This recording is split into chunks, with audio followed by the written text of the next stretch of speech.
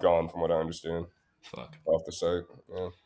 I noticed that for a while after Kyrie like got really into Amazon documentaries, they were just like lowering the prices on his shoes on like Nike.com, almost like a Dutch auction where it goes to zero, but no one was buying them. Now, when you say they,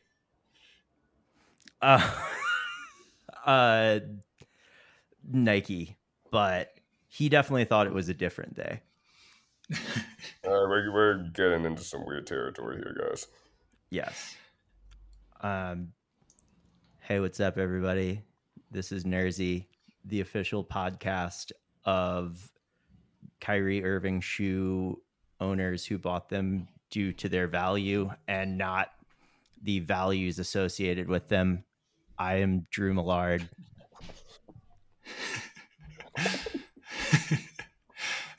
I'm Slava P. I'm Trey. I'm John. And this is Masterclass. Oh wait, yeah. do we have a soundboard now? Yeah. Hell yeah. John is on it. What else you got programmed in there? Oh yeah. Let me see. Oh, we got a beer. Okay. Drinking a nice beer. What else? And then after we drink the beer, oh, Slava. That's terrible. Oh my God. We got a lot of good stuff in here. That's enough from me for the whole show. You're like an old-timey radio sound effects guy. Like, do you have coconuts that you slap together to make horse hooves sounds? He's a gaffer. I have a Baba Booey drop. Can we just start on a serious note? Someone actually reached out and it turns out that scromiting is a real thing. Really? Yeah, it's called cannabinoid hypericemium syndrome. And it's when people ingest too much THC, they begin to like dry heave to the point where they get dehydrated and have to be checked into the hospital. Wow. So, our deepest apologies to all of our scromiting podcast listeners. We're sorry. Okay, but you didn't say anything about screaming or vomiting in there. I guess like the dry, like that's what, so if you do go on the CHS is what it's commonly known as, and they have subreddits dedicated, and the shorthand version that they use to describe their affliction is scromiting.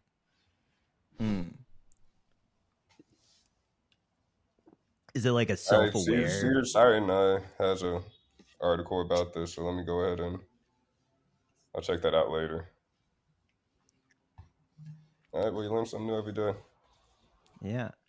So so we've officially changed our stance, and now we want to. We never claimed to be like a well-researched podcast, so. No, that's right. I mean, the fact that we're even correcting it is that's growth. Yes. What have y'all been up to? Saw Fast 10 in 4DX on Thursday. You saw it 40 times, or is in 4DX? It's like when you're in the chair and it's like just ragdolling you and stuff. It's squirting water in your face for some reason. Oh my God. Yeah, it was. Yeah. What is the plot of Fast 10? First of all. So like, are you guys up to date, or am I just gonna sound like a crazy person? Just go ahead. Okay, so which is the one when they were in Brazil and they stole the safe from the guy and they ran it through like the city center, and like the safe eventually got weaponized and took out a bunch of people. Anyway, the guy that they killed, his son's played by Jason Momoa, who puts in a fucking Oscar-worthy performance in this, man. He's like the sassiest villain I've ever seen in my life on the big screen, on the silver screen. But he's like a good actor. Yeah, the costume designer went crazy on him, man. He had on like the finest silks and shit. Like the scrunchy game was impeccable. Yeah, but and you saw it in 4DX. What was the wettest scene? Like, what scene did they employ the most moisture for? Not the wettest, but the weirdest was definitely there was like leaking gasoline at one point, and they sprayed us, and I was like, "That's all right." That's like really weird because they're implying like, all right, if you like surreptitiously light up a J in this movie theater, you will just have a fucking, you'll be like a one-man Zoolander scene. I Yeah, mean, it was a weird choice. It was a weird choice at that part, but that nah, would man, the like movie that was would have been fantastic. cooler than if they made the wettest scene like where someone took their shirt off or something, and then they sprayed you with water to imply that you were hit with like a bead of sweat. That'd be gross. Yeah, I don't that'd be think I'd worse like than the that. gasoline thing. Yeah. What I other good feel one? like I'm trying to think of any other good. Oh, I tried eating popcorn at one point, and I got sprayed in the face. So that was fun. Also, when they're shooting guns, they have like these little puffer, like air puff things by your ear, and so you just like, Whoa, really? That sounds yeah, like stressful. yeah. I wasn't prepared for it the first time, but it was just like, all right, I see And a so, gun. like I every gotta take time they out fire a gun, you feel like they're right behind you. my gun. so. America's great. This movie is basically as close to like a theme park ride as you can get. Like I remember once I went to Universal Studios and they had an alien thing that was basically you just sat in a room and different things like touched you from your seat and like you got water sprayed on you and at some point like a fake tentacle came out and grabbed your leg or something. And it sounds like they've just ported this to movie theaters, like straight up. Yeah, I mean they've done it with other movies before, and like you can still go see Fast 10 in like a regular ass seat if you don't want to have to deal with all that. But yeah, that's pretty much what it is. Like you're constantly paying attention to the movie. It helps with your focus because you need to know like what side you're about to get like leaned over to and shit. Brace yourself. But yeah. Yeah, your reflexes have to be on point while you're watching it, just to duck and dodge everything coming Oh for you. yeah, I had my feet like planted firmly on like the rest they have on it, just in case like for whatever reason like they hit the brakes on screen and go through the windshield and like you're sent flying too. Like yeah. Oh my God. Yeah, I'm trying movies to are intense imagine now. It's too much. How many movies do you guys see a year, like in cinema? one. Yeah, like 4 for me, maybe. I think I've seen like 3 so far this year. Yeah. Yeah, 3 or 4. I went and saw like the Oscar nominated shorts, the animated ones. Hmm. And the year's half Yeah. over, so you'll probably end up seeing another 3 or 4. So less than 10. I think everybody like watches less than 10 movies in theaters. I would probably watch. I don't go like once a month or anything. I would probably watch a lot of movies if I lived in New York and had like access to like the Film Forum and IFC and those like weird like indie like 30-seat movie theaters in Brooklyn and shit. But I don't know, it's just like a big fucking to do to go see a movie. Yeah, like they're fun, but you got to commit time. And you know, sometimes I just want to get up and like go do something. Yeah. Yeah. Yeah, the ability to pause stuff is underrated. That's the thing, is like when I was in jail, we have HBO, we have all these channels, but we don't have them on demand. So you have to like block off time. You have to go to the bathroom on the half hour. You know, you take stuff like that for granted, for sure.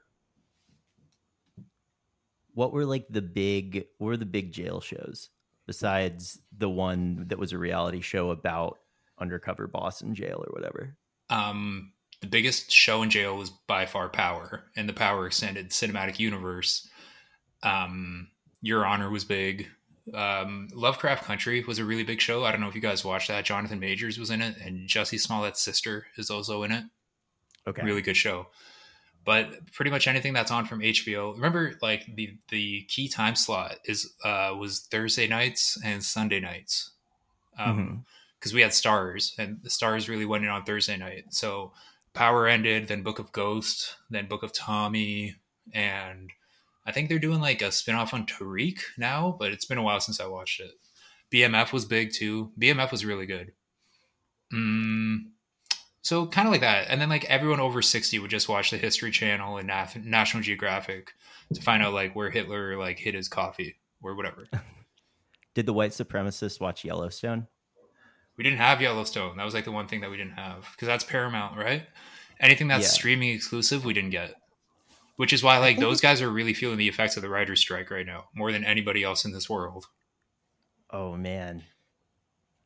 Because like late night TV for them is how they get their news. Well, I have a better media appearance to tell you all about. On Thursday, I was on a show called Second Amendment Radio in St. Louis. Pivot time, baby. Wait, which one's the Second Amendment? Is that the gun one? That's the guns. Yeah, that's the gun one. My publicist did not tell me what the interview actually was. He was just like 12:30 p.m. on Thursday. Drew talks to Second Amendment, or not. Drew talks to KMOX in St. Louis, and they call me. They bring me on the air, and they're like, "Hey, you're on Second Amendment Radio." And I'm like, your PR guy hates you. Your PR person hates you. Nah, Andrew's cool. He's working. He's helping me get exposure. I mean, honestly, the Second Amendment guys were pretty good. They hadn't read the book because rarely a radio host reads the book, but they were at least down to be like, golf can really be a helpful thing, and we feel the same way about trap shooting. It's very peaceful to go trap shooting. But then I kind of got in trouble with them because they were like, you once wrote something where you said you could beat Trump at golf. Do you believe that? And I was like, yeah, dude, Trump cheats at golf all the time. And they like didn't believe me. And then after they like got me off the air and I was still on the phone listening to the radio station, they were like, that was a lot of fun. We should have asked him about the 2020 election. And the implication seems to have been that that in their world, it is known that the election was stolen and that like Trump was cheated. You got set up. I did. But listen, man, it's all about, reaching new markets, reaching new target demos. I'm trying to move units here. I read online. What's so like Nersey on what's that platform? Rumble this time next year? Yeah, okay. Next year, what do you mean? We've been uploading all our clips to Rumble this whole time. Only 8 viewers because we're being silenced by big tech, but whatever. Yes. Oh, wow. I went on rumble.com just now. DJ Academics front page. Oh, yeah. Doesn't he have... Good for him, man. No. There was... No. There was that Defector article about how like a bunch of sort of the entrenched hip hop media people who are on like YouTube are becoming sort of right wing just because like there's an audience there. Mm-hmm. Not sort of right wing. I mean, Adam 22 had Richard Spencer on No Jumper. Yeah, I mean, if you there was a big thing after the Jamie Foxx fake news went around, and this Instagram personality named Kev on Stage did a whole expose about who owns like Rap TV and Daily Loud and all of these accounts that you constantly see on your timeline updating you about this stuff, which are like, they're not No Jumper or academics, but they're like one tier below, and the people who run those probably have similar politics to Adam 22 in that they're like both sidesers. Yeah. At best. Yeah. The both sides libertarianism is like very, very like entrenched in like rap media. Also, to change the subject, did y'all see that B.O.B. of Airplanes fame recently posted a picture of one of those Japanese sex pillow things? A waifu? Yeah. It's like, is it the body pillow that you sleep with, or it's like the pillow that has holes in it that you can fuck? Yeah, you're gonna. Yeah, what A pillow that has holes in it? Yeah. Yeah. I thought you were going to talk about like those like triangle shaped ones that they used to have in the back of Maxim magazine or whatever. Oh, the No, wedges. That's for having sex with a real woman. No, this is different. Okay. This was like a pillow that had like a woman turned around, kind of like looking backwards on it, like printed on it, and then a butt like raised out, and he had like a drink in the butt, and the caption was like, "This is where I'm putting my cognac now," or whatever. Oh, okay. I need to see this. I'm not Googling this. I'm pretty sure. I do not need that in my history. You can also get mouse pads. So it's like for your wrist, but the breasts cup your wrist. All right. This show started off the rails. Somebody's got to rein this in. Yeah, we shouldn't talk about this unless we can plug it. I'm trying to plug it. If you get my sense of the word plug, that's disgusting. The only thing that is really giving me like hope right now is watching Jimmy Butler. Oh, hell yeah. Yeah. You guys like that segue back to the outline? Yeah, I was about to say that was as a writer, baby. Did you guys watch? You guys watched the last game? Grant Williams poke the bear, right? Yes. Mm-hmm. Did you see the tweet that came out that he was playing Pokemon Go before the game? Grant Williams was? Yeah. What and like on some hardcore shit because he was using 2 phones, which you do when you're like really trying to grind. So not a great look. What's that? What day was the game? Friday? Thursday, I think. I retweeted the tweet about Grant Williams playing Pokemon Go. No, because I'm about to go into Pokemon Go and see if there was like a special event. No, there wasn't. The special event was today from 2 to 5. I was out there grinding for it. That's how I know. Okay. I still don't really understand what the point of Pokemon Go is. Like, what's the point of anything? You got to catch them all. No, you got to catch them all, and then you like organize them. It's boring. We're not going to get into it right now, but it's just funny that Grant Williams, the guy who cost him the game, was doing something so benign. But yeah, man, I like. Did you see the conspiracy theory that Jimmy Butler is actually Michael Jordan's child? Is it a real conspiracy theory, or? I mean, what do you like? How would you define? Is it like something that has legs, or is it just like one person on Twitter? Well, it's probably just one person on Twitter, but then the Joe Budden podcast mentioned it, so now it has legs. Okay, well, what is the case for Jimmy Butler being Michael Jordan's child? Okay, yeah, let's see. The Sporting News established 1886 has something to say about it. Damn, 1886. That's a long time ago. They must know what they're talking about. Yeah, man. Yeah. You don't stick around this long not telling the truth.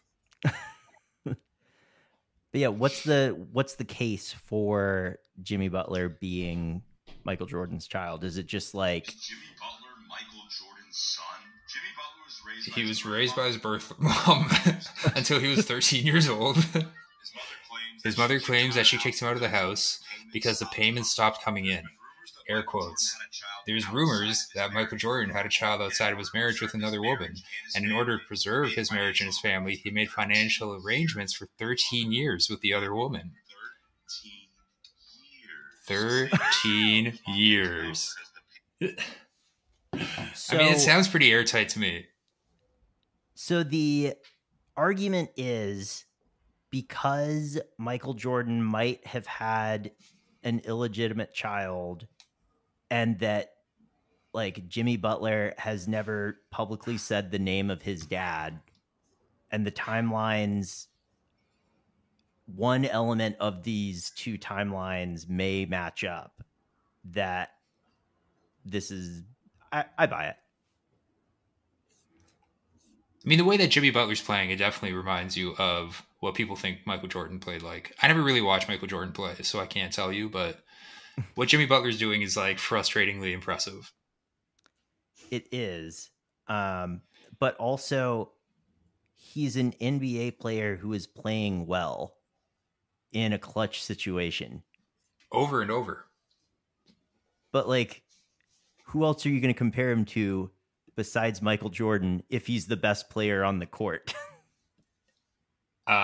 Steph Curry. different Nah. heights. Oh, true.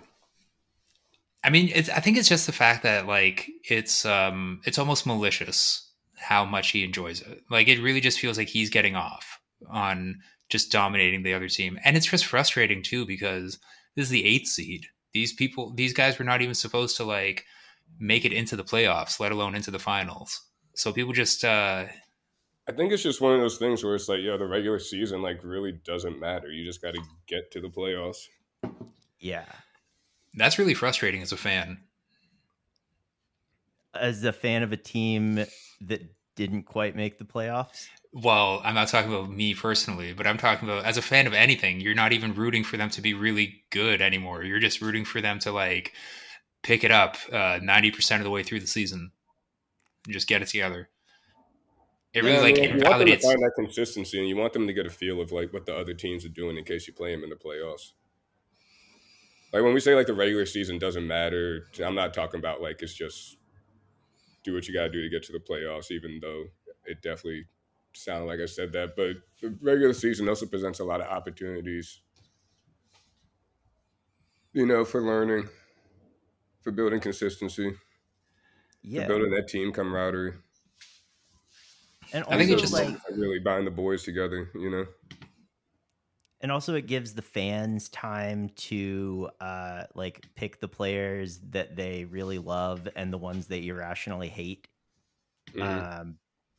And like, you get to see the personalities, you get to read a lot of debates on Reddit about like whether they should trade the biggest star that they've built the entire team around because they like lost one game by 20 points. That's like a big part of basketball fandom now, I think, is like just fucking around with those trade machines, and then telling Reddit about it. It's been kind of a weird thing in sports in general, though, because like it also happens in soccer where people seem to like look more forward to the off season and who they're going to bring into the team or get out of the team than they do like the actual league seasons. Yeah.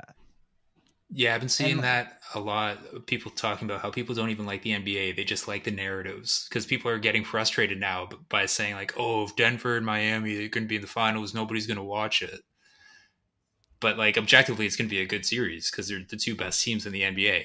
But people don't care to watch good basketball; they care for like the narrative to continue. Mm-hmm. Yeah. I blame also, gambling. Well, yeah. Although I've lost like $7 on the playoffs so far, so I think I'm done. And I told Jeremy if the Sixers won Game 7, he was gonna have to buy me a T-shirt from him, but didn't happen. Well, if the Celtics come back and win the series, I'm going to watch The Town at least 4 times. I think you have to. Trey, have you heard about this?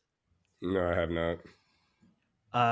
So the coach of the Celtics, this guy Joe Mazzulla, is obsessed with the movie The Town and watches it like every day.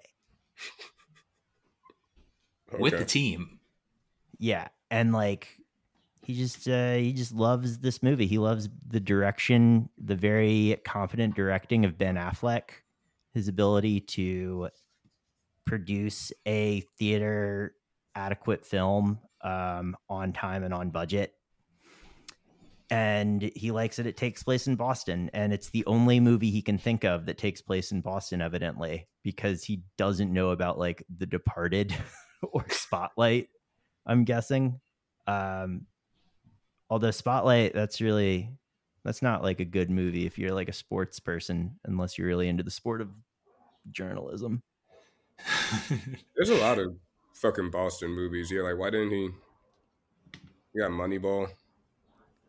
Boondock Saints, isn't that That's take Boston. place in? Good Will Hunting. Yeah, I was about to say. Yeah. I feel like there's like a lot of movies. Aladdin. Sure. I feel like there's like a lot of movies that like the white Boston rappers are in that are like sub Affleck gangster movies. Tubi movies. Tubi? Yeah, like Tubi originals. Where like, yeah, all of the budget is just spent on like those like squibs that explode on command.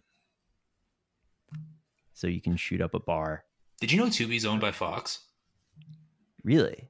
Yeah. Although this might have to be something we fact check next episode. I'm like 90% sure. They either own a majority. Right, they are owned by Tubi. Yeah. Yeah, I mean, fuck. Should have bought Tubi instead of Vice. Yeah. Hey, do you watch any Tubi movies? Have you actually like sat down and been like, okay, let me see what the hype is about? Tubi has some absolutely insane shit on there. Really? Yeah. Like the horror movies, there's one called Wolf Cop. Some of my friends, Wolf Cop. Yeah, some of my friends put me onto it. For some reason, the Wolf Cop hangs dong in the movie. What? And that's like, yeah. What do you mean the Wolf Cop hangs dong? I didn't stutter. But what does that mean? Wolf Cop dick. You're just gonna have to catch the movie and see. Okay. Fair enough. The transformation starts with a penis. What? I thought the transformation started with like a full moon, and that's when you became a werewolf. But I mean, I don't know. There's also another movie called like Four Milfs vs. Zombies. Okay. I can you explain the plot of that one? Again, it's Four Milfs versus Zombies. Like I don't know what you're looking for here. I will say with the Tubi movies though, like they tell you what it's about. Like there's no question once you hear the hold on, let me. Well, Fast X is just a Tubi movie with a bigger budget, right? Well, it's not just a film; it's a sensory experience. It's a parable about family. No, it's a very exciting tale that touches on subjects such as a found family. Mm-hmm. You know, how one can keep growing through age. Talks about trauma, talks about loss. Talks about the power of the human mind and its capability for engineering and doing science on the fly. Yeah. How did the Fast and Furious movies become like the main franchise besides like Marvel? Because they all whip ass. Yeah. It's just wrestling, Fair the enough. movie. Yeah, the same reason wrestling is really popular. Do you think the results of the basketball game would have been different if they watched Fast anything, like Fast 9, Fast 8, instead of The Town? Because The Town is like, it's not a great movie. It's just set it off, right? I mean, like, if you're watching something every day for like weeks on end, it just kind of starts to lose its potency, you know? Or it just like embeds itself within you. So you just live your life by the principles as laid out to you in The Town. AKA Boston set it off. Yeah. I knew a kid in high school who watched Fight Club every day, and he was like, quote unquote, troubled. And by What's that, he doing now? Oh, he's like a congressman. He's got like a PhD in archaeology or something. And he might be like a professor at NC State. So yeah, things really went downhill for him, you know. If you watch Fight Club every day, you end up in the damn gutter of academia. He's probably like really active on 4chan though. You know how like there's still people on there who are writing long ass threads. Yeah, most of them are from the world of academia. I'm sure of it. Who else has the time? I know one person I went to college with is still very on 4chan, and he has a zine about being a NEET, which is a person. What? Well, you were about to answer my question. My bad. Oh, no. A NEET is a person who is not in employment, education, or training. And it's just like the weirdest, darkest blog I have ever read. So someone who's unemployed. Yeah, but like But on purpose, it sounds like. yeah, it's like willfully being like, you know, willfully not having a job and sort of like selling plasma in order to live in like a house that you share with 10 other men, and you all sell plasma and eat beans and rice and play video games all day. It's like very, very dark. And he posts on 4chan, and like he's Yeah, on believe it 4chan or all the not, time. believe it or not, this guy is on 4chan. That's crazy. I bet you he's also on Twitter with like one of those Greco-Roman avatars talking about how like masculinity is completely failing and birth rates. I Or how we feel save the West and that kind of stuff. Yeah, exactly. Yeah.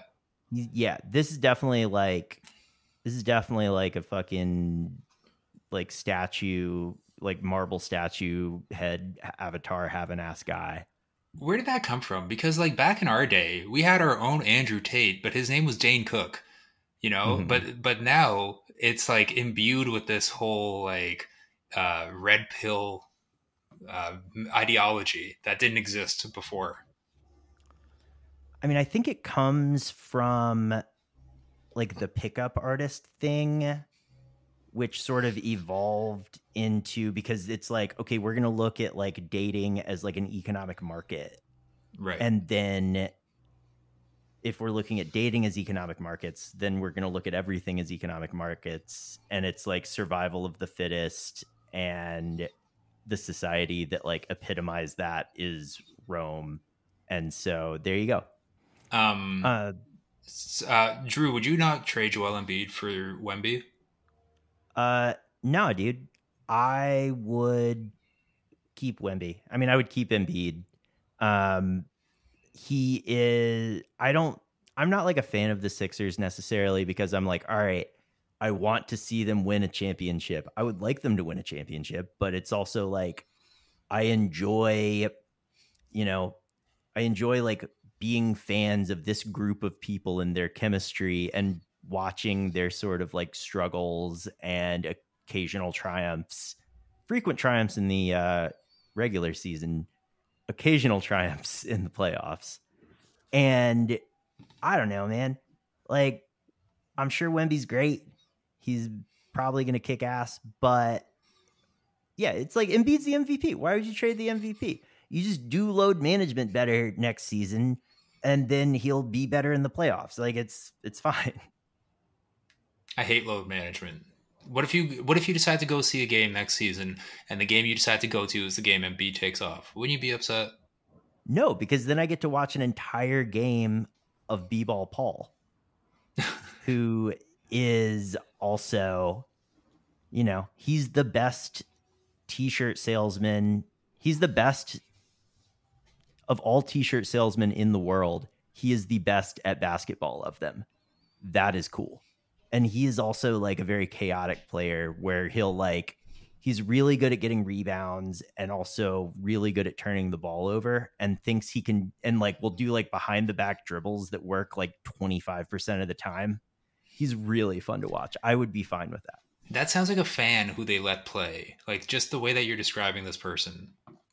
Sounds like he won a contest to be on the Philadelphia 76ers.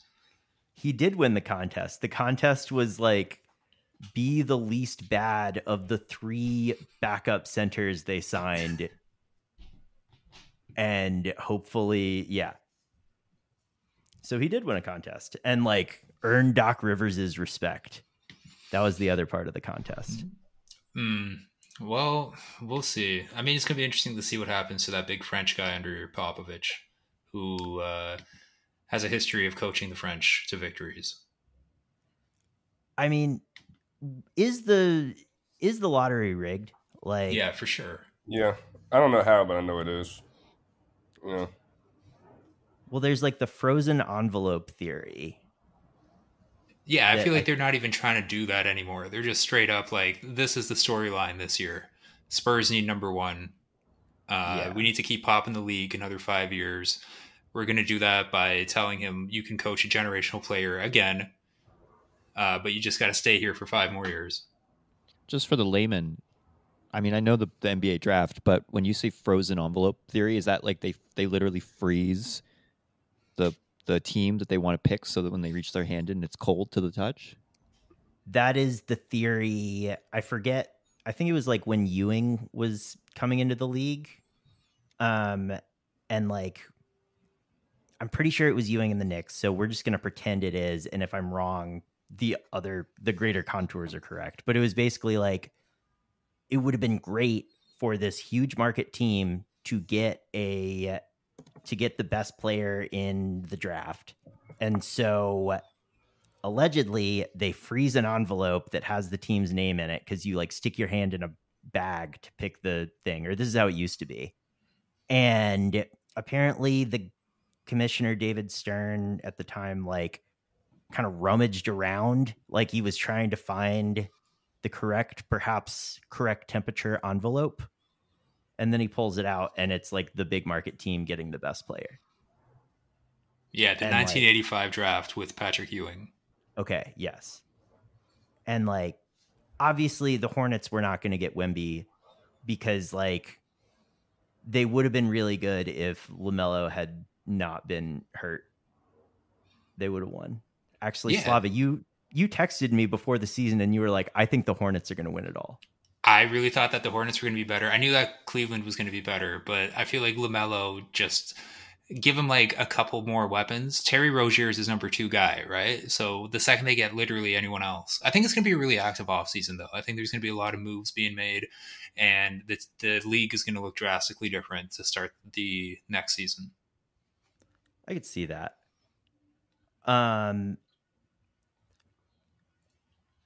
Also, yeah, we just had, speaking of things in Philadelphia, we just had like a weekend where there were 3 Taylor Swift concerts. And it was really weird to just like drive around and see people just wearing glitter and shit, just walking the streets. It was like, yeah. Yeah, it feels like she somehow became more popular than ever during the lockdown. How did that happen? I think part of it was like a correction on Kanye fandom. Some of it was just like people were in the house more just listening to goddamn Taylor Swift. Because that's definitely like, I know the algorithm was like probably pumping her crazy on fucking Spotify or whatever. Yeah, I had a weird night a few months ago where I ended up seeing Black Panther 2 and then listening to like half the Taylor Swift album at someone's house. So like that was, yeah, I don't know exactly what it is, but I think it's a number of different things. Also, the Swifties are just getting older and smarter now. They might know like new viral content tactics or some shit. Some of these Swifties are going into the workplace. A lot of them are working in Congress. Right? I saw that there's currently an attempt to educate and inform Taylor Swift about her toxic boyfriend, the 1975 man. Is this the one who's kissing everybody at these shows and shit? Maybe, probably. The reason he's problematic is because he appeared on this little show that used to be called Come Town and was now the Adam Friedland Show. And they actually had to like take his appearance offline because it was so controversial. Even though he just said some like edgelord shit about watching Ghetto Gaggers, and people got really upset at that because Taylor Swift's fans didn't want to have to find out what Ghetto Gaggers was. He did kiss fans too. I didn't know about this, but I just Googled it, and he would kiss fans. He would French kiss them at his concert as like a bit, I guess. That's a good bit. This does seem to be part of it was a bit. Okay. Yeah. It's strictly for comedy, guys. Yeah. Just kidding. Yeah. This does seem to fit into a larger thing where pop stars fans attempt to educate them about their boyfriends. Like when Lana Del Rey dated Jack from Salem, there was like a big thing where the fans were like, we need to let them know that Jack from Salem is bisexual and a known heroin user. Oh yeah, I've seen pictures of this guy. He looks awesome. He, Yeah, I mean, yeah. I mean, it's good music. yeah. Yeah. Salem is. This is a pro Salem podcast. I think it's safe to say. Well, let's do some research before we. Okay. Yeah. let's look into their politics. Oh, apparently the they had these politics are witch libertarian. trials. You guys heard Uh, about the witch trials that this band put on? Yeah. No, that's the thing is Salem already has been subjected to one witch hunt, and now the Lana fans are doing another. I'm sorry. Yeah, wait, Slava, but have you never listened to Salem? No, I thought no. I'm gonna look it up. I'm gonna add it to my thing. I'm getting a lot of music recommendations from this podcast, but I can't keep up with all of them. So I'm gonna add Salem to the list. Salem. Oh, all caps. Cool. I don't know. I think Taylor Swift's fans are just really annoying online personalities because all fandoms are annoying online. But Taylor's are old enough to like not be like it's not endearing anymore. They're like very pointed and they know how to do petitions really good. So like their style of caving for the artist is a little different. Dream Chasers. What is the thing that Taylor Swift like did? She defended a fan from aggressive security. Yeah, she pulled an anti-Travis Scott. There's like a number of things Taylor Swift has done, like the way she structured her record contract to make sure like other artists on the label are eaten too. Oh, really? Yeah, it took her like years, but like she spoke out against like that one guy who was president for a little while. You mean Trump? No, the other guy who was president for a little while. Biden? Obama? Yes, Trump. Fuck. Well, I thought you meant speaking out against Scooter Braun because I knew she did that, and I was like, the president of what? Trey? Like what? No, but she's proven time and time again to have like kind of she's her heart's in the right place, I guess. Fair. Who's like the most communist major star of any of like music or film, and you can't just say Rage Against the Machine? If you were like a true communist, you wouldn't be a musician. Yeah, you would. You could be. Yeah. You think so? Because under like some real of the arts in the communism, world, yeah. So you'd be some kind of like folk singer, I guess, because you're not making like hyper consumerist music, which is most music. I mean, I don't know. Like the band Crass, they had like a commune that people lived on, and like, I mean, it was like legitimately very cool that like Rage Against the Machine were like putting on for the neo-Zapatistas in like southern Mexico, who just like have cordoned off a portion of that country and are like, yeah, this is our state now. We have no leader, and it's just like a giant like collective co-op thing. But I think the answer is probably Danny DeVito because he really likes Democracy Now. Maybe it's Talib Kweli. I don't think Kweli is a. Well, I guess like, what's your argument there? There's a thread on Reddit, "Our Communism," and it says best communist rappers, and my eyes jumped to Talib Kweli because none of these other ones would really qualify. Killer Mike, I don't think so. I mean, he was doing a lot of events with Bernie. Yeah, he's a big libertarian though. Or he likes guns. That's like and free speech. Yeah, but like being on the left. There's a few groups who claim to love guns and free speech nowadays, and yeah. Yeah. But like, yeah, that could be. We need a little bit more.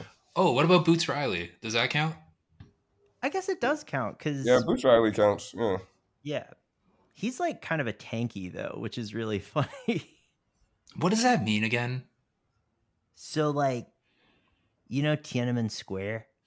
Heard of it? The tankies believe that the people in the tanks on behalf of the Chinese Communist Party were the righteous side on that, rather than the people who were getting run over by the tanks. Oh, okay. So you're just pro tank. Well, you're like pro. You are caping for like authoritarian communist regimes or authoritarian regimes who operate under the guise of communism. It's like a weird look. It's also like really easy to get accused of being a tanky on Twitter, but I very vividly remember Boots Riley once arguing with people on Twitter being like, oh yeah, the Tiananmen Square thing, that was like paid protesters from the US. The CIA organized it. Ergo, they should have gotten crushed by the tanks. It was like pretty fucked up. See, like these are the types of questions Taylor Swift fans need to ask of her. Yes. Where does she come down on what happened at Tiananmen Square?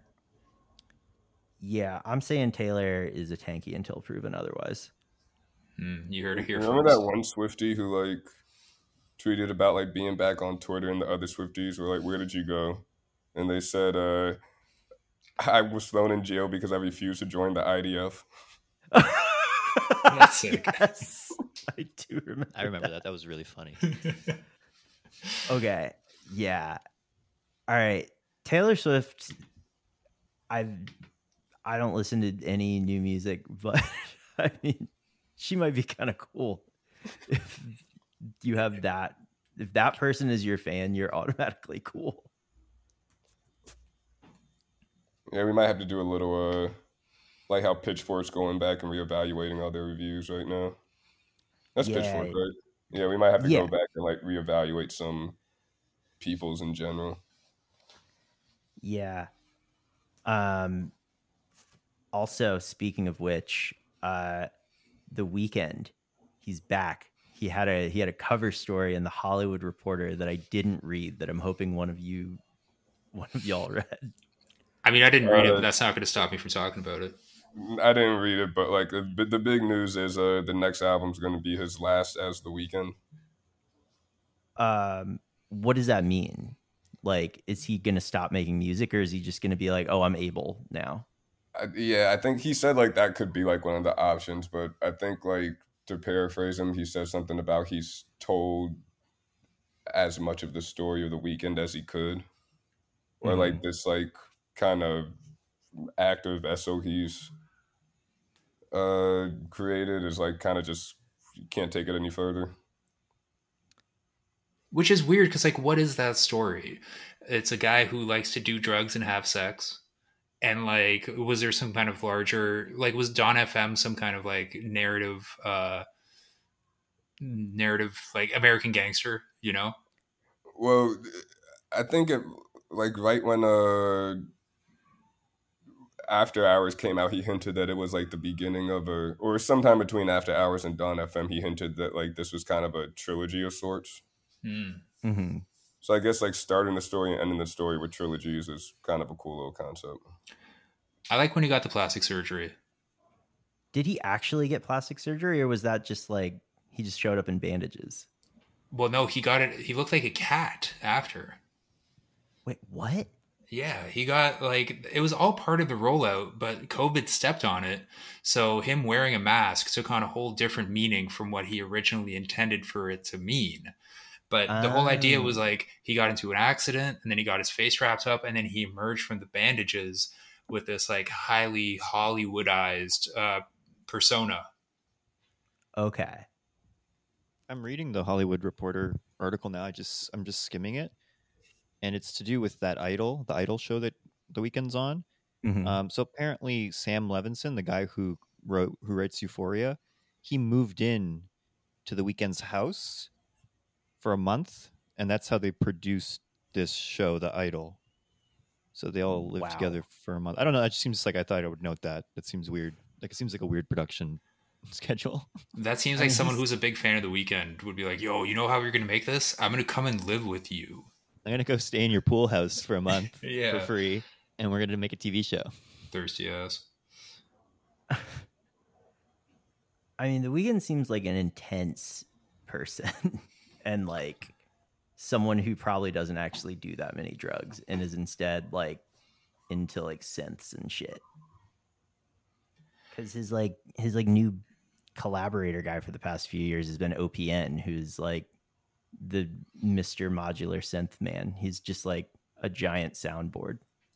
And what was that collab he had with like Gefilte Fish? The Gistaffelstein? That's it, yeah. I don't know what that collaboration is, but I do know that Yeah, you liked it, Trey? Yeah, like honestly, I was listening to Dawn FM a lot over the past couple months for some reason. And I think there's a pretty good shout for him being kind of like the best male pop star of his generation. I think without a doubt. I think that my most controversial take is that he's the most successful Toronto musician to come out in the last 20 years. But I think he's always kind of had that vision and like a very weird personal palette. Even like the first few albums, Susie and the Banshees was like a weird sample to kind of throw out there, but he made it work. Yeah, he makes some like really weird fucking choices that he can somehow make like appealing to the mainstream. That's why this whole thing is interesting for me, because if he feels like he can't do this as The Weeknd, he's about to do something really, really weird. That's kind of how I'm reading this. Oh, that hadn't even crossed my mind. Okay. And where he's like, I don't want my fans to associate this. Yeah. Maybe he's just gonna. What if he just makes like a fucking acoustic folk album? See, I think he's going to do like Death Grip style horrorcore noise music, if anything. The Weeknd starts working with 60% homo. It turns out 60% homo is The Weeknd. Like that's what he's changing his name to. That would be an incredible admin reveal. I mean, yeah, when you put it that way, The Weeknd is probably one of the better pop guys. When I knew he was out of here, when Taylor Swift brought him out at one of her earlier shows when she was touring that Welcome to New York, that song. Yeah, she was doing the big tour around that, and she would bring out a different pop star everywhere. And she brought The Weeknd out at one point, and I was like, oh yeah, this is it, he's out of here. But then a few weeks later she brought out Fetty Wap. So I was like, I don't know how to feel about that anymore. Dude, for a while, Fetty Wap was out of here, man. I love Fetty Wap. Yeah, like he's that. Fantastic. Yes, I don't like. Does anybody like know for sure what happened that kind of just like derailed his career? Because it was like it looked like he was like the next big thing. I actually read an interview with him a while ago where I think he said that he just like. One, he mismanaged his finances and was like supporting way too many people around him. And actually Taylor Swift, while he was like coming out and doing shows with her, at one point was like, listen, Fetty Wap, we have to get your finances in order. And was like, you need to stop subsidizing like half of the people in Paterson, New Jersey. And he was like, damn, okay, I guess I better do that. But then I think he also like, he just kept saying, he was like touring and promoting Trap Queen and trying to record a new album. And he said he like shouldn't have done all of those things at the same time and should have done them one at a time. And he felt like the quality of his work like suffered, and then he got burnt out. And I think now, unfortunately, he's in jail because he was involved in like... Yeah, you're missing like a very integral part of the story, but yeah. Yeah.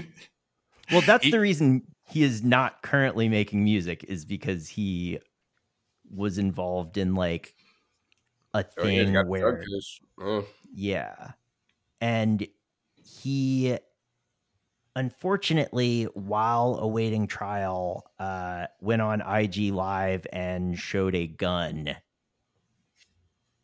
in a threatening manner to like someone associated with the state's case, which is So like the last person who should know you have a gun. Such exactly. because like you're pointing it at them. Okay. And then Yeah. recording that. Yeah. Yeah. And so that guy screenshotted, went immediately to the DA, and they were like, "Oh, thank you. This is great." So Yeah. not the best move. His whole thing seems like he had trouble saying no to people, which I feel Yeah. like got him in trouble financially early on, and then kind of got him caught up in some other stuff because it didn't turn out to be short for confetti wop, you know? Yeah. That's the other thing is like, it's kind of incredible that like the number one song in the world at a time was made by a guy whose name was a nickname for heroin or for fentanyl. Mm-hmm. Many such cases, you know. Such as. Yeah. What else? What else are we talking about here? I mean, like literally Give me any two more of these many such cases. of like the song name being called out, but there's a ESTG and Future have a lot of like hit songs where ESTG is just instructing the listener to go and buy a brick of fentanyl if they want to make money. Like that's why all these fentanyl raps right now are depressing because they're all dark and they're all just literally guys telling you like if you want to change your life, go and buy a brick of fentanyl. It doesn't matter how many people you hurt. None of this matters. You will make money. That's how trap music is. I was talking more so like the artist names, but like, yeah, that's a fair. Yeah. I thought Fetty meant money. So did I, mean, but you learn something new every day. I learned this from Slava, who learned this, I think, in jail. What, the fact that Fetty is fentanyl? Yeah, I mean, they even Jay-Z on that latest God Did feature on the Khaled song talks about how he went from serving Fetty to Fenty, the Rihanna brand. And I don't really feel like Jay-Z ever sold fentanyl. But again, like if you have that much liquid cash around you and you have people around that could like double money for you, I'm sure that, you know, well, I don't know. I thought that Jay-Z was just like implying that he invested heavily in like Purdue Pharmaceuticals. Yeah, well, there is an interesting thing. Like, remember, Activist was really big, and now no one talks about it. But Walk Hard is the brand now. What is Walk Hard? Is that like lean? Yeah, it's the main manufacturer of lean, but it's an Indian company that's been around from time, but they only really started getting shouted out recently. That Moneybagg Yo song, Waukesha, that started coming on the TV in jail, and no one knew what the hell that was until someone looked it up. And yeah, Walk Hard, that's just like the name of the brand.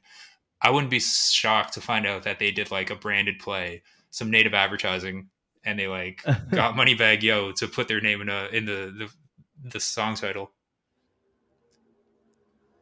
Is this one of those things where that you can order like off the dark web and they mail it to you, or is it like do you still have to like have like a script and get it, or what? Well, I don't know, but sorry, I forgot.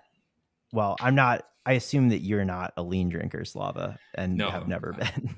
I tried lean once in Australia because they still put it in their cough syrup there because they haven't gotten hip to it. So we tried it there, and it just gave me a tummy ache. Okay.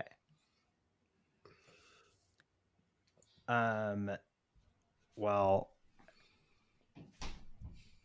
what's everybody been eating lately? Let's do some food talk.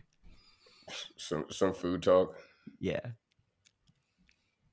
Well, you know, soup season is coming to a close, but of course, been eating a lot of breakfast soups, aka cereal.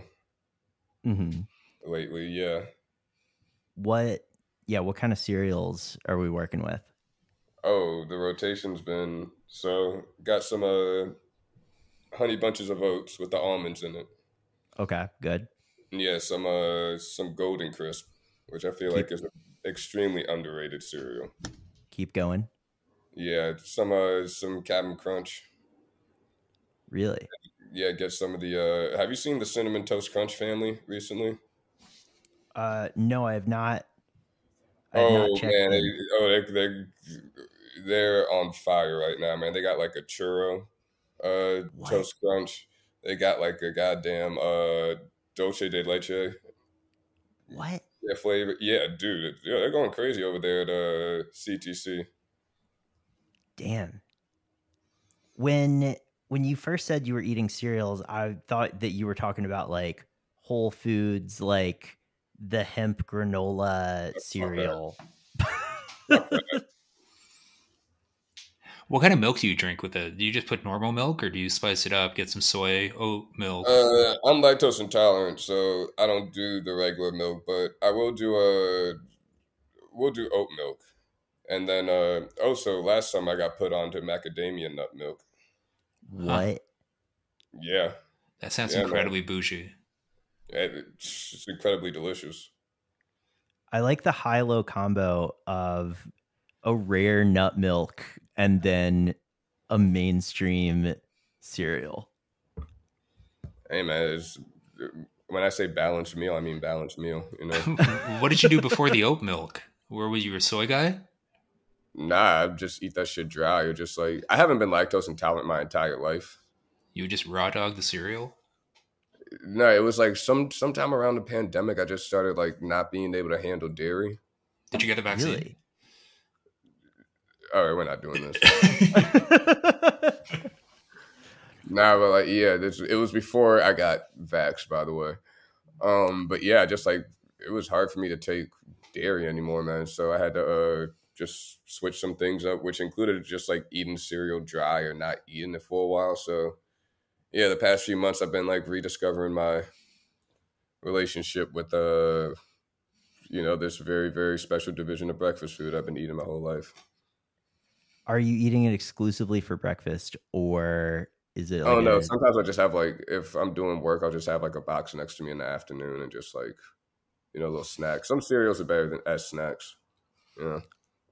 I When you like eat it out that. of the box, do you use a spoon or a scoop, or you just use your hands? No, I use my hands. It's my cereal. It's so, but your hands get so sticky, and then you wash them, and then you go back for more cereal. And now your cereal gets a little like wet, you know. It's not getting that sticky because like I'm not sweating while I eat cereal. Are you grabbing it by the fingerful or the No, handful? no, because I'm not a fucking animal either. But like, yeah, Okay. God damn. All right. I I get the didn't mean box, to I pour some in my assume. hand. I get the box, I pour some in my hand, and I toss them into my mouth. Like, You yeah, pour it into your hand. Interesting. yeah, From the yeah. box. hmm Huh. Interesting. And once I get towards the end, I got crumbs. I just like fucking chug the box. You know. True. Yeah. Yeah. I'm more of a direct pour type of fella. If I'm consuming a snack, I'm not trying to have the snack touch my hands because, like, I don't know, like I'm using a laptop. That's You right. know, Yeah. I just played basketball. I haven't had a chance to wash my hands yet. So like, I'm not, if I were eating a snack, I would just go boop, just turn the bag into a chute. Okay, that's what you do. That that is what I do. I mean, no, it's more sanitary. Like unlike Trey, I'm not having a bunch of hand sanitizer next to my cereal. Well, Which I'm is a not thing. doing that. They're called wet wipes. Okay. Do you use wet wipes between handfuls of cereal? God. Not between every single handful of cereal, man. But like, yeah, Trey, do you know what a mukbang is? yeah. How did you find out? Twitter. Have you watched any? Not really. Like they're definitely fetish videos, and they're not my fetish. So like, I don't really have a reason to watch them. But yeah, Drew, do you know what a mukbang is? No, I thought that it was a type of dish, but now that I have just heard Trey describe them the way he has described them, I am deeply confused. A mukbang is a video of somebody eating a lot of food at once. But more often than not, that person is like a petite woman or female presenting individual. Okay. and they go crazy Oh, with the food, and it's almost like this ASMR thing as well, because you're listening to them eat it, but it's also the That's the visual. excuse the perverts who watch them use to see like, oh no, it's just so relaxing and stuff. It's like, nah, man, you horny as hell. yeah, Yeah, no, both things can be true. this does sound like a thing for the horny rather than that's like that's the fucking that's the economic equation there. I also like how like as of right now, I'm the only person to not bring up some kink shit on the pod today. Well, it depends on how you want to look at the weekend. um, That's sensual. That's not like, kinky. That's just a very vanilla kink. Is like kissing on the mouth in missionary Like, position. That's my kink. I just like Okay. how mukbangs existed. They came up in Korea originally, but it's like a very American idea. Like, of watching someone eat excessively. or just a pretty girl filming herself eating a lot of McDonald's or whatever. wait, Yeah, wait, where are we going with this? Well, you guys wanted to talk about Patreon tiers, right?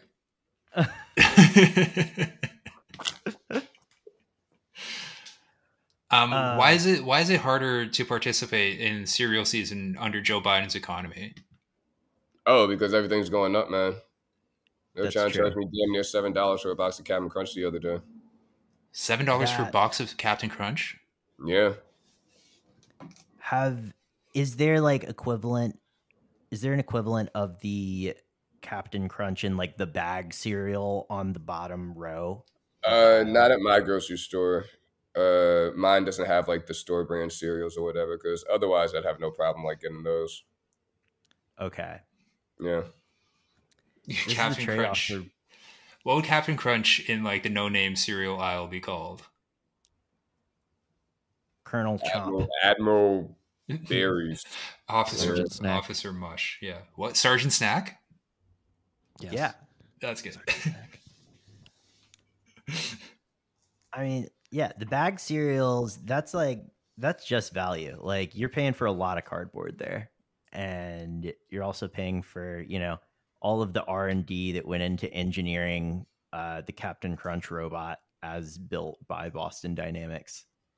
My only thing about those bags is like they take up a lot of fridge room because I don't like having like just bags out open and shit in the pantry because like that's how like mice get in there or like you might get ants and shit. So if it's a Mhm. bread product, I usually seal it up and throw them in the fridge. Like if it's a loaf of bread or whatever, some Mm, yeah. So that's my only thing about them.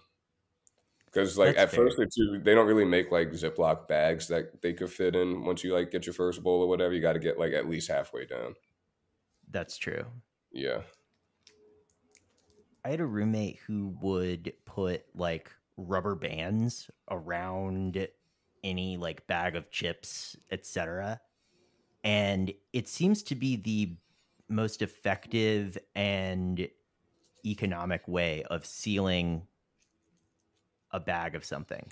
Cause like you always got rubber bands around.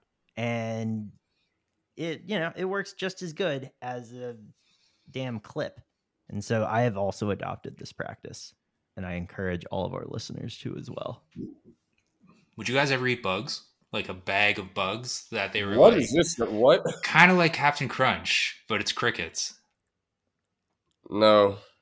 I don't want to, but I will. I had a grasshopper taco once at this place, and that was about like enough bug eating for me.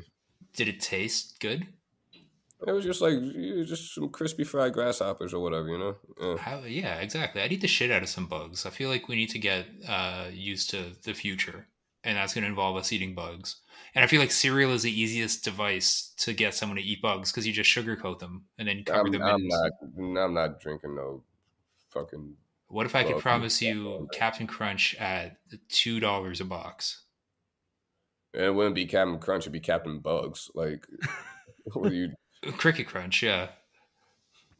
I mean, how do you know that there's already not bugs in Captain Crunch? Because bugs they can, except for ants, they can be flavorless, and they're kind of like tempeh in that they can have like flavor injected into them. And how do we know that Big Cereal is not already putting bugs in our Captain Crunch? Because they haven't said shit, and so I'm not gonna just assume there's bugs in my food, unless like I have a reason to assume there's bugs in my food. Well, obviously, you're not going to read about George Soros putting bugs in your food when you only read George Soros funded news. Nah, I don't know, man. I know I they I make like come cricket flour or something like that. Yeah, flour would be the easiest one, or just like a whey protein type of thing that already exists. Like my protein powder has unconventional forms of protein in it. don't some protein powders have like bones, like ground up bones? Yeah, but I do the vegan one, so I can't have that. Are bugs vegan? Yeah, for sure. They're not an animal, they're a bug. That's why people like eating the idea of eating bugs too, because diseases can't pass through them to humans. That doesn't Because seem fair that bugs aren't considered animals. fair to who? They like it that way. Bugs. No, they like not being part of animals. What's so special about being an Oh, animal? oh, the bugs told you that? Yeah. You read the notes from the last bug congress? Bugs, they get to be their own special kind of thing. It starts with an E. I can't remember it. Extremely alive and therefore animals is No, what they're the not E stands animals. for. They're insects. Insects are not animals. Oh, it's like the first thing that you search when you say insects are, first thing that pops up on Google. Insects are not. Oh, god damn it! It says insects are animals. But then shrimp and lobster, those are bugs, and those are count as crustaceans. animals. Yeah, but those are crustaceans.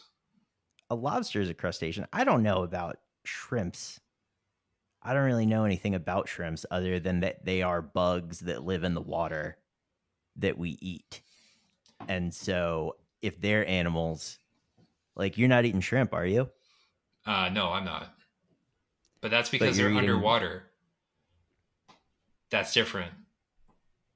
There's like an underwater provision to the vegan laws where if it's underwater, it's like pescatarianism. Like people could be vegetarian but still eat fish. Crickets can swim. What the fuck? Crickets can't swim. Famously known for not being able to swim. No, if don't Google that. Just trust me. Why are you Googling things? You don't need to Google everything I say. Apparently we do. Shrimp and crickets. This should be the biggest takeaway from this episode of the pod. I am actually genuinely fascinated by the fact that vegans can eat bugs. I would not have called that. So is there like a size limit on the bug? Like is a cicada good to go? Do you know what I'm? Absolutely not.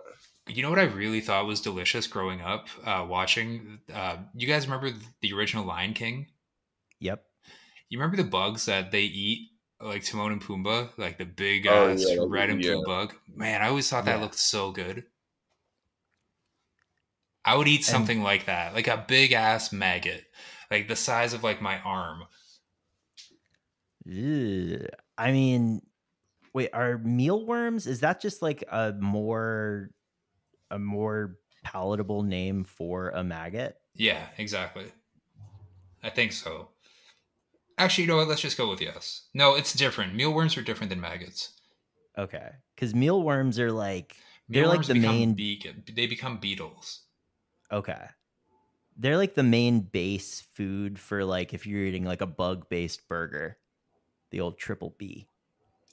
Well, yeah. I mean, a lot of the ways that they will trick people into thinking something is meat is by actually using mushrooms and like manipulating mushrooms to be a little bit more fleshy, like beef would be. The country that's like leading the way in all of this is Singapore. Singapore is killing it with their vegan and vegetarian options. Although mushrooms have been going crazy the past few years, man. What has? Mushrooms have been going crazy the past few years. They're doing like remember that Brussels sprout revolution that happened like a decade ago almost now? Okay. Yeah. Yeah, the mushrooms, like there's this one restaurant, Kings County Imperial. where they have the deep fried oyster mushrooms, which is borderline just like popcorn chicken, and it's delicious. And then Wow. they also have the mock eel, where they make like I forget what kind of mushroom it is. It might be shiitake, but they basically turn it like the consistency of eel and make it taste like barbecue eel. Wow. And eels are like, we're running out of eels on Earth. Yeah, So this is actually a in the nick public of time, man. service. Yeah, Yeah. yeah. We get some lion's mane and shit. Just fry Oh that my shit up God. like a beef. Like yeah, man. Lion's mane is good. I've definitely had, my friend once made me mushrooms that he had foraged for breakfast. And I was like, oh my God, what is this? It was like a new category of flavor. It was really, really nice. Have y'all ever got those Instagram ads for the like mushroom kits that you can have in your house, and so you just have unlimited mushrooms for the rest of your life? Oh, wow. I thought those were for children. Well, there's a lot of adults use them in these commercials. All I'm gonna say. All right. Yeah, Yeah, in the future, we're all eating mushrooms and insects. And, nah, I'm gonna eat some of that Beyond Meat still, as long as they don't start putting beetles in or whatever the fuck. I'm also still just gonna eat meat. Like we're not running out of chickens. yeah, although sometimes we are. Like, they're Artificial chickens. scarcity. Well, it was real scarcity made by avian flu over the winter, right? Or like at some point in the last week, That was a thing, wasn't it? Okay. yeah, there was like a chicken wing shortage, and Dude, chicken there's wing. always a fucking chicken wing shortage, man. Is it because people just like chicken wings too much? Look, all I know is that goddamn, it costs you like $18 for like 10 to a dozen in New York City. What? Oh yeah, they do. Chicken wing prices in New York are like $1 plus per Per fucking piece pound, of right? chicken. Is that how you guys measure No, them? no, per individual piece of chicken if you go to a restaurant. It's Outside okay. outside of a place like Wingstop or something, like if you go to a restaurant and they have like their Chipotle wings or whatever, that's just gonna cost you like $1 plus Per wing. per per wing. It's like the best wing deals in Brooklyn, at least I'll say, is like either Wingstop, like a carry out where they say like 5 wings on it, but it's like 5 whole wings. So like yeah, and I like eating the tips too, so like whatever. And then goddamn Popeyes has the 6 for $5 ghost pepper wings right now. But like those Okay. are the only ways to get like reasonably priced wings. Like Would let you me Google support wings right now. Trey? Would you support an initiative to genetically engineer chickens with 4 wings so we could double America's wing supply? No, I don't know. Okay, thank you. That's That not right. was a trap question, not even a trick question. I don't eat chickens. I believe that chickens are tight and Wait, are oh yeah, our we friends. talked about this one. Yeah. Yeah, but it's So- like I don't know what's going on, man. Like a McDonald's hash brown costs about $2.50 now. What? Really? That's crazy too, because if you go to a Yeah. McDonald's, you don't even talk to another human being. You just kind of like press a big ass phone until you get your food. Yeah, hold on. What's the McDonald's by me charging for hash browns right now? You got the app on your phone? Hell yeah, I got the app on my phone, man. Oh, that's how they get you. You get push notifications for lunchtime Dude, shit. okay, no, they're just giving out points, man. Like you get a fucking value meal, and the next thing you know, you've already qualified for like a free McChicken. You get a 2-night stay at the Ronald McDonald House. Yeah, and the deals are crazy too. By the way, this is not an ad. If it was an ad, I would not be eating McDonald's right now. But yeah, the deals, man. You just get like a free double cheeseburger when you buy one. What? Buy one breakfast sandwich, get one for $1. Yeah. Oh, one of the deals is $1 hash browns. Okay, here we go. No, I'm doing it in the morning. Which should just be the norm. The fact that now that's a deal that you have to unlock, that's fucked up. Yeah, $5 20-piece chicken nuggets, $1 any size soft drink. Yeah, man. Like you got to get the McDonald's app. A few weeks ago, they were goddamn. They had an in-app promotion where you can get the Big Mac sauce in the little sauce containers, but you can only get them if you ordered off the app. Oh my God. All right. I'm calling it right now. We need to shut down the McDonald's app until we figure out what the hell is going on. Yeah, we're gonna do that by flooding it. Everybody go download the McDonald's app. Yeah, I feel like the show will be good for at least like 10 downloads. No, conversion rates are really hard. Apparently you What's have to have charging for wings right now? Hold on. Keep talking. Yeah. A pound of wings in Canada costs like $16 to $20. Okay. But how much? Yeah. Canadian or American? Or is it 1-to-1? No, it's like 1 to 1.3. So like 75 cents American is worth a Canadian dollar. Is everything higher priced in Canada, or? That's what people who come from America tell me. Yeah. Like everything is like 25 to 30% more expensive here. But they go to like the designer boutiques, right? So they're like, oh, the Stone Island costs more than it does in the States. Oh, food's cheaper, I'll tell you that much. Yeah, you said $5 for 20 nuggets? We definitely don't have that. Okay, so real quick, well, that was just a deal. Like 20 nuggets any other day going to be like a digit, yeah. But okay, so Wingstop app has a wing calculator. Trey, how many food apps do you have on your phone? That's not what we're talking about right now. Okay, so there's 4 of us, and would you say we're feeling snacky, hungry, or starving? Starving. Starving? The fact that they give you that as an option is crazy. Are you literally starving right now? Like, click starving to qualify for the best deal. We're hungry. Let's just do this in the middle. All right. So they recommend the 40-piece group pack. How much is a 40-piece group pack? About to find that out. Okay. Jesus Christ. They don't just give you the price up front. Hey, you got to like pay a deposit, then you go into another room. So classic I've seen wings. This before. Classic wings, it's $63.99. Okay. But it also comes with the large fries and 2 things of what's the crudité?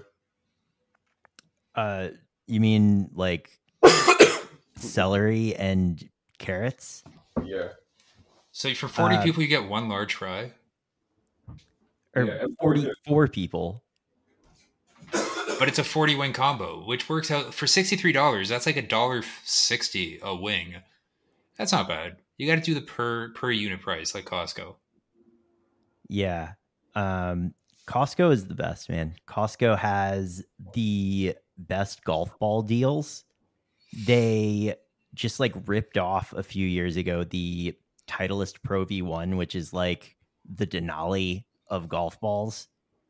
And they sell it for like 25% less, maybe half price compared to the good golf, the like full price Titleist. And so, yeah, a big part of being a golfer is like buying Costco golf balls. That's it. Because with their return policy, you could just like bring them back at any time. Oh, really? Yeah, they have the most amazing return policy. You don't even need to keep your receipt. I'm on my 3rd air fryer. So if I can just find a dozen Costco golf balls on the golf course and bring them back just like in a grocery bag to Costco, they'll give me what? Well, they'll give you them, like, as long as you have it on your Costco card that you have bought golf balls in the past, you could just be like, yeah, these don't work anymore. And they have to take them back. And how does a golf ball not work anymore? Hopefully they don't ask that many questions at the Costco return department. I can actually answer this question. If it gets a like tear on the cover from being hit with like a wedge, which have like grooves that will sometimes cut the cover of a golf ball, it will no longer fly accurately because there's like a new element of the surface of the ball as it's like spinning in the air and it gets like blown or like go in like a crazy direction. Also, some golf balls manufacturer tolerance is very low, and you'll just get like a golf ball that's shaped more like an egg than it should be. And that's bad? Yeah, you want to have a round ball so that it doesn't like bounce in a weird direction. All right. Also, if a ball like gets waterlogged, like if it's like soaking, if it's sitting in a pond for like a week, it'll take on water and it won't go as far, which I only recently found out. And I can't tell which of the golf balls that I have I like fished out of a lake. Other ways that a golf ball, so driving range balls are like super cheap quality, and they'll just like sort of split in two. There'll just be like a bit hanging off of it. And they're really fun to hit though, because they'll go in like one direction and then the other direction. Like it'll go left and then suddenly like fade right. It's really fun. Does anybody ever like hit a golf ball so hard that the casing comes off and shit midair? Like when when Danny hit that one at bat in the Sandlot and had to go get a new ball. Oh, not Danny, Benny. Yeah. Anime style. Has anyone ever hit a ball anime style? No, but the pros will hit a golf ball so hard that it like goes from like circular to like oval and then bounces back. And like a golf ball can crack if you accidentally like hit it really high and then it lands directly on like a like asphalt cart path that's kind of rough. But yeah, golf balls generally very tough. You can use them for years. People say there's a big difference between golf balls, but there's fucking not. You got to be so good at golf to tell a difference between a golf ball. Because if you're not good at golf, you don't know what the hell the ball is going to do. It's going to do a bunch of different crazy things anyway. And like, if you're like, oh, I got a bad golf ball, then you're just like blaming your shit on your fucking equipment and not yourself, and not taking ownership and accountability, which is what we do here on Nersey. Yeah, speaking of things that crack under pressure, did you guys hear that new Cudi song? No. What's the deal with it? I think I have that clip. I think I can pull that up. Run it back, selector. Wait. Oh shit! Now I'm under pressure. Okay. You should have made a promise this early. You have to vamp for me to. Okay, I have the clip. So this is Kid Cudi, famously with haircut, released a song, and people didn't like it, but I think it's pretty good. All right, this better fucking work. All right, this is the clip. Hello, everyone. This is John at Online Present on Twitter. If you want to hear the clip of Kid Cudi's leaked song, I'll post it there. This is not the Kid Cudi song, by the way. This song, I found this on YouTube under 80s retro stock music. Kid Cudi has unfortunately told us that if we play his leaked song, he will sue Nersey. But actually, the whole episode probably will get taken down. So, sorry about that. I think we've heard enough. It goes on like Yeah. Do you want to put the part where he goes rage? Yeah, I think we got the gist. I think it's sick. It just sounds. This is just a Major Lazer song, and the fact that it's a new song is not good. I don't like the fact that it sounds new, but it also sounds old. I like new things that sound new, like 60% Homo. I mean, this is ripe for someone like 60% Homo to come through and sample it and make it much better. Yes. Dude, yeah. I don't have any opinion of that song at all. Well, I you guys, the actual news story around the song was that he posted the snippet online, and he was like, "All right, fans, what you guys think about this?" And people flamed him so hard that he announced that that's no longer the single, because that was going to be the really. single off his new Ah, album. stand up. Stand up for yourself. Well, that's the funny thing about it. He did say it's not on the album. He just said it's not the single. And I was trying to pull that clip to play it on this show, and I couldn't find a single version because he's DMCA'd every single like tweet that includes it. I had to actually look quite hard to find that one, like the one thing online that still has this. If we post this, he'll probably DMCA our podcast. Then why did we play it?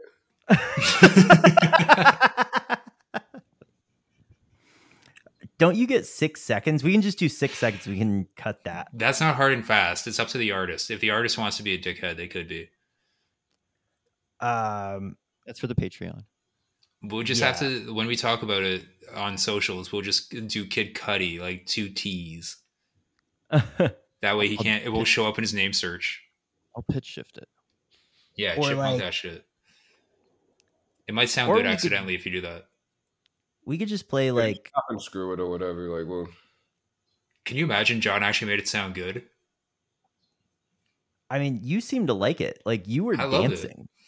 Yeah, I feel like the fact that people hate it makes me love it. And for no other reason, that's what music's all about. It's all about eliciting emotion in people. That's true. yeah, I don't think I have a one unit of emotion for that song. Like, it sounds very, very like familiar. Yeah, And I guess that- that's and that's something that was like, it was familiar because it impressed me and it stuck with me. It's familiar because like I know I've heard this in the CVS before. You It know, kind of reminds me of when Kevin Federline made a rap album. all right. Was it good? No, but what's weird is the main producer on it was this guy named Disco D, who made the 50 Cent song Ski Mask Way, which is like the best beat of all time. And somehow like Kevin Federline was like, all right, Disco D, just make me an album. And he was like, all right, I'm going to experiment with all of these different styles and it's going to be really cool. And Kevin Federline just could not rap very well.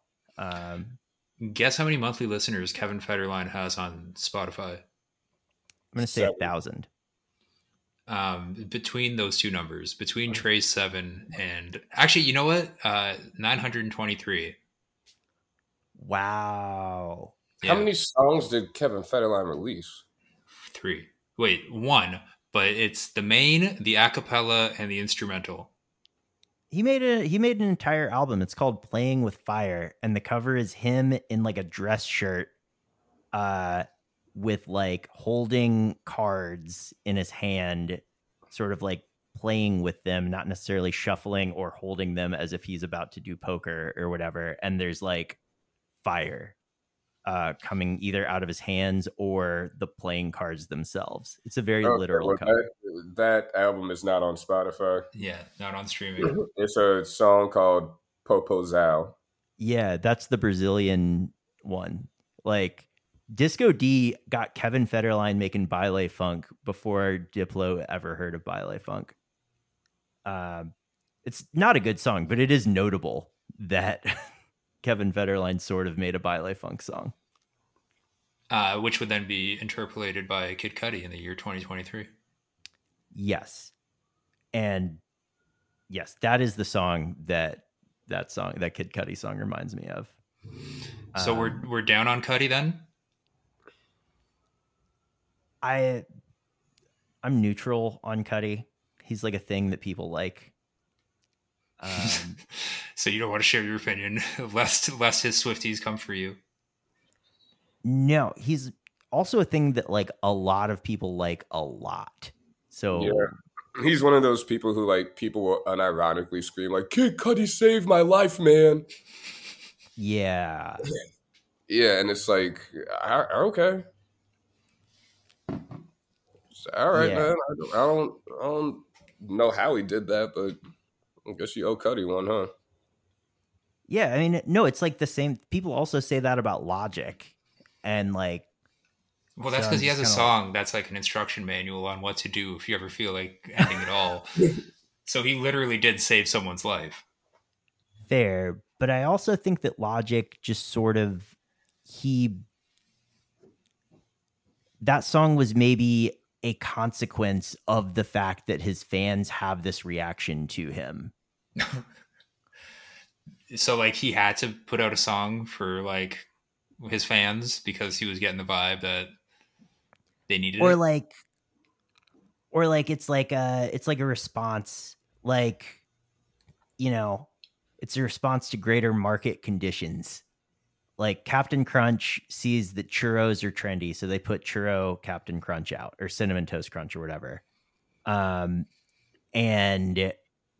Logic is hearing people be like, man, your music really helps me with my anxiety and depression. And so he's like, yes, my market, the market that I make my music for, that consumes my music, will enjoy this song about the hotline thing. Yeah, that's probably true of all fans who are smart and savvy. You know, Taylor Swift probably does the same thing when she recalibrates her politics based on what her fans likely trend towards, right? I guess that's just part of being an artist nowadays, is like constantly being malleable. I don't know, man. Like Lana Del Rey knew what her fans were like and still decided to go date a cop. So Yeah. Lana, but also like being like sort of a Republican is very like in keeping with Lana's larger artistic image, I feel like, which is like Americana.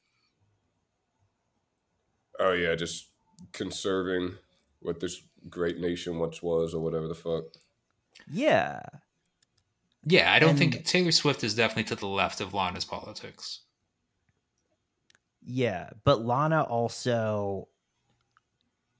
is a very closed circuit. You know what I mean? Like she's not like, she's leaving a lot open to interpretation. Whereas Taylor Swift is like, here's who I am. This is the thing that I am about. I am genuine. Mm-hmm. But Lana's just like, I'm going to very sweetly sing, like, I let's cut this part. Like, It's kind of on like her, what that thing with the weekend is, or whatever. Like this is a character, you know.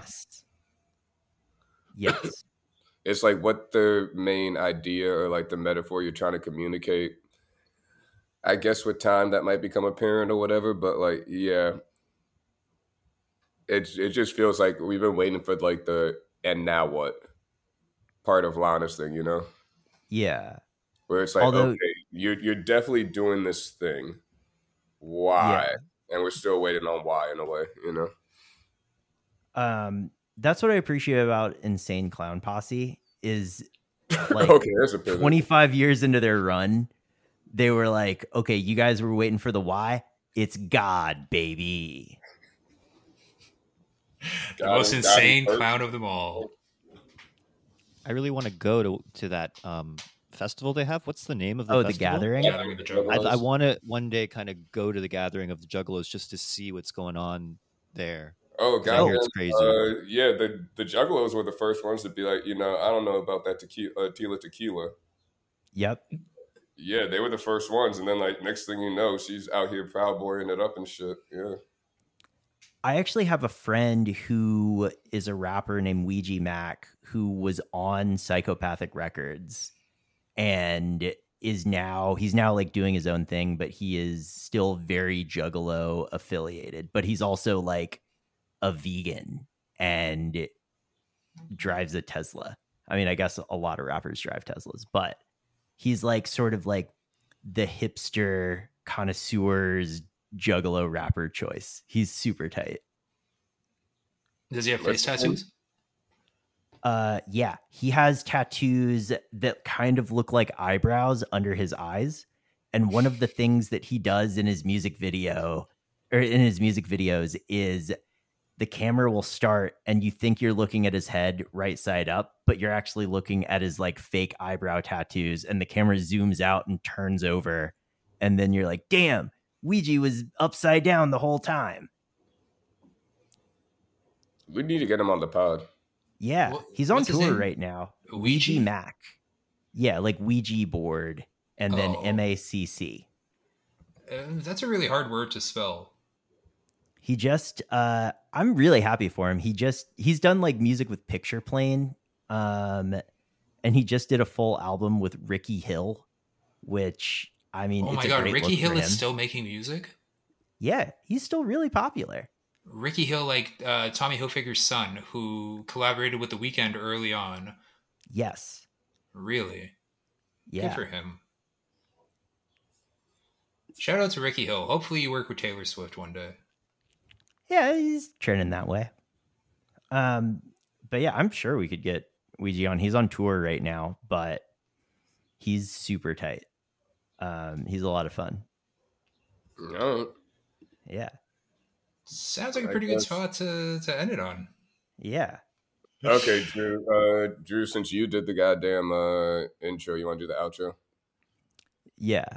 All right. Well, I think that wraps it up. This has been Nersy, the only podcast that is brave enough to say that Taylor Swift might actually be kind of tight. I am Drew, and with me has been ... Slava Pastuk. Trey. Don't worry about my last name. Yeah. Yeah, no one knows your last name. No one knows my last name either, and that's the way we want to keep it.